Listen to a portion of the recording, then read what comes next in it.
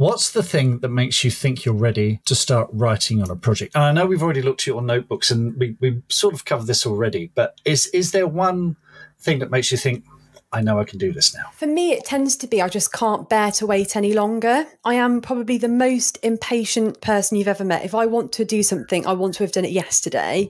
And so I really have to hold the reins on myself to stop myself from writing before I'm ready, because otherwise you just write yourself into a cul-de-sac, or you go off on a path and then you're too boxed in, where perhaps if you'd have given yourself a bit more time, you'd have thought of a better idea.